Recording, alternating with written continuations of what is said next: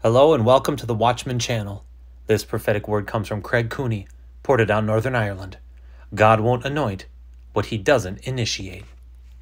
Flesh gives birth to flesh, but the Spirit gives birth to spirit. John 3:6. More than ever, we must discern the difference between what is initiated by the Holy Spirit and what is old thinking, a good idea, or human wisdom. Be careful not to simply replicate what worked in the past.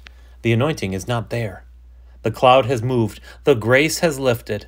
It will feel shallow, empty, and hollow. It lacks power and presence.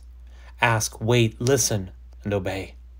There is a stripping back to simplicity and purity of heart, a removal of extraneous and unnecessary, a dismantling of old structures and toppling of idols, a getting back to the heart and the core of what really matters, a return to things that endure into eternity.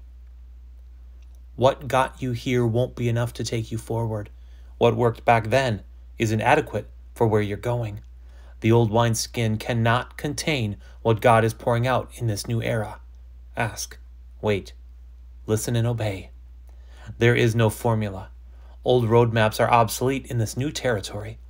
God is calling his people back to complete dependence on his Spirit as we advance and build. You need real-time revelation. More shaking is coming. Storms are brewing on the horizon. Anything built with old plans, human wisdom, or current trends will crumble. Only that built by the plan and pattern of the Spirit will stand. In everything, turn to him. Ask, wait, listen, and obey. Say no to anything that is not of him. What you start, you must have to sustain in your own strength. It's exhausting. It won't endure. What he starts, he will grow and sustain and flourish. The Holy Spirit has blueprints for your future. He has specific directions and detailed design. As for purpose, your heart to seek him. He will reveal the next steps and stages. He so longs to lead you forward. Ask, wait, listen, and obey.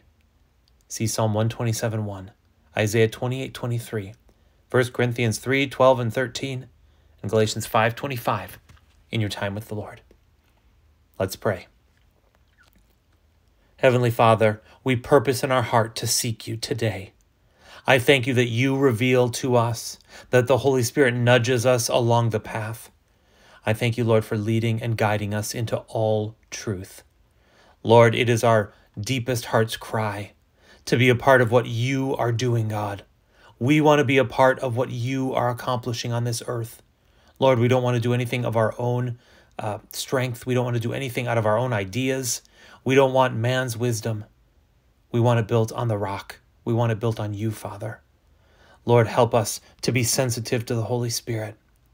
Holy Spirit, we ask that we are sensitive to the leadings and the guidings that you give us.